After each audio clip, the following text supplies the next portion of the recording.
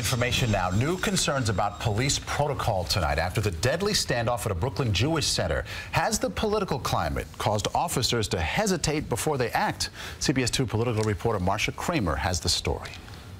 Drop the knife. Dramatic video of an ultimately fatal standoff between an NYPD cop and a knife-wielding man at a Brooklyn Jewish center, earning praise for the patience demonstrated by the officer. I think that's extraordinary restraint and extraordinary above and beyond anything that's required. Eugene O'Donnell, a former NYPD officer, now a professor at John Jay College of Criminal Justice, struck by the officer's actions, repeatedly demanding that the man drop his knife, at one point holstering his gun, only drawing it again after the man goes for the knife a second time and lunges at him.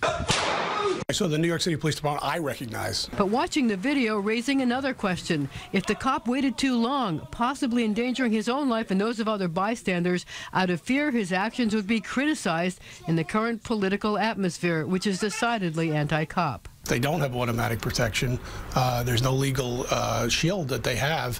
They can, every time they use force, they can be indicted, they can be prosecuted, and there's no automatic protection. The protests about the lack of an indictment in the Eric Garner chokehold case, topic A for NYPD officers, O'Donnell says, informing the actions and reactions of cops these days. They're human beings who are totally aware of the political climate, and the officers are trying to stay out of situations where they can be criminally charged, get themselves into trouble. William Bratton backing the actions of the cops in the Jewish Center incident, where 49-year-old Calvin Peters used a 9-inch blade to stab student Levi Rosenblatt.